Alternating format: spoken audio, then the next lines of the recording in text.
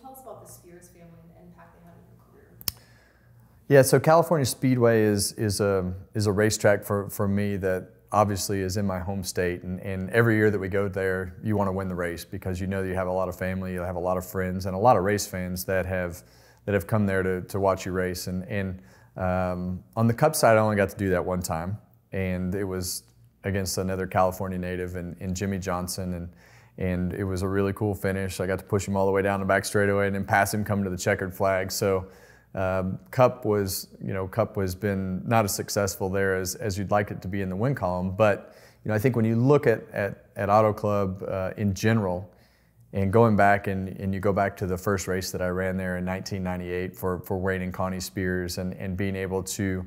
race that day with Ken Schrader, and that was really the first day that Richard Childress kind of noticed what I was doing and the things that were happening on the racetrack, and so that really kicked off the first part of our 98 Winston West Championship season, and that led to, at that particular point, we weren't supposed to run the whole season, and Wayne had told us, if you guys keep doing good, we'll talk about it and see if you can continue racing, and we wound up racing for the win that day, and that was always good for us because Wayne and Connie's shop was right down the street at their house in Agua Dulce, in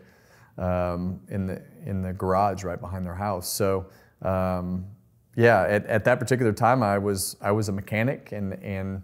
started as a mechanic in 1997, and started the year driving full time in 1998 in the trucks was the plan. And we wound up racing the Winston West car because of the success that we had, and really that was one of the first days where you kind of got recognized, and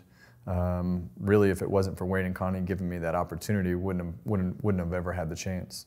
Can you talk about why it seems so difficult to win at your home track? It just,